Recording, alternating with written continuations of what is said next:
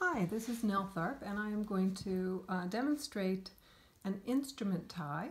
For this purpose, I'm using a heavy cord so that it will be easier to see. I've wedged it into the knot tying board so that it will be still.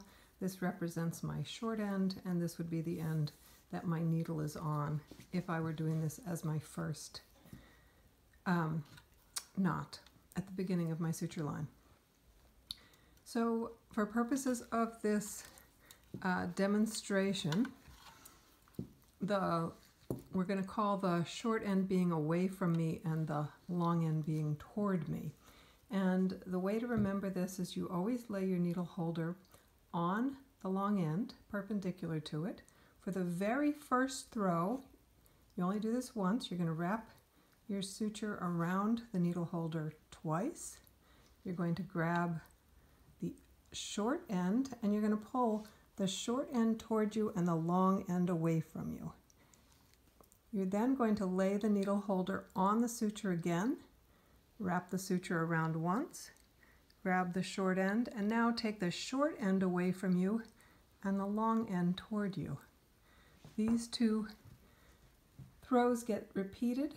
That makes one knot, so we're now going to do another throw, laying the needle holder on top of the suture, grasping the short end and pulling it toward me, and then laying the needle holder again on top of the suture, wrapping it once, taking the short end and pulling it away from me.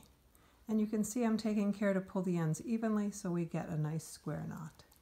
So just to repeat, the needle driver is always laid on top of the suture. The suture is wrapped, the end is grabbed, and then the long end goes the opposite direction than it was before, same with the short end.